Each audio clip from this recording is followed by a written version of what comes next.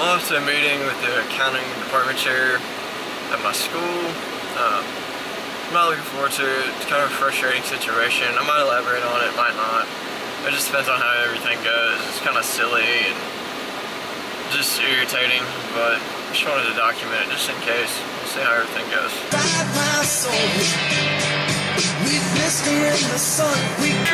This trucker up here has an empty flatbed. I don't know if you can see, there's two tiny yellow Tonka trucks up there on the front of it. He's got chained down with like full-size chains. I appreciate the humor, my friend. I'm pretty sure he's from Iowa. So, I like it, man. I like it. Alright, I'm here at my arch nemesis. Go ahead inside and see how this goes. Hopefully it's decent. Okay, that had a positive outcome. Thankfully, the department head at UCA Accounting, Dr. Stephanie Watson, was very polite and cordial. Took care of it, so whew. That was crazy. I passed accounting with a C. So now I'm moving on to pass global environment with a B. 2 summer courses in a 5-week session. That was extremely difficult, especially with accounting too, but now I'm moving on into the fall, into my marketing major. Glad that's over. Look at that big old buck. I hope you guys can see it. Those deer, they're always out here, man. Always. Big old bucks all out there hanging out.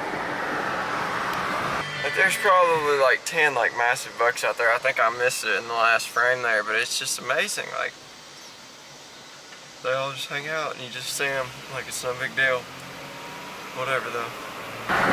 What a beautiful Arkansas, whatever you want to call that, sun behind the cloud, sunset. Welcome back to my favorite place, you guys. Here's the deer again.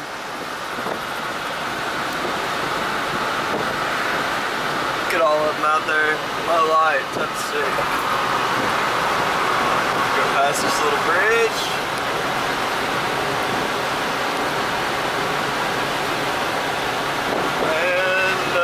See any. Oh yeah, there's one right there staring right at us. Oh, there's a bunch. It's just low lights that are difficult to see. Alright, we had dinner. Now we're walking the old Fat Dogs. It's about 10:30. Totally missed dinner on camera. It was good. I'm no like special chef or anything, but we make some edible food. What do you think, Big Red? It's pretty tasty, Dan. I just mean about right now, not dinner. Bruce, what do you think? He's fat. He's tired. So the moral of today's story is sometimes you just gotta stand up for yourself and push back a little bit when someone's trying to get one over on you. I don't want to go into all the details. If you're interested, I would tell the story. But anyways, y'all take it easy. Have a good night. Be strong. Do something productive, positive.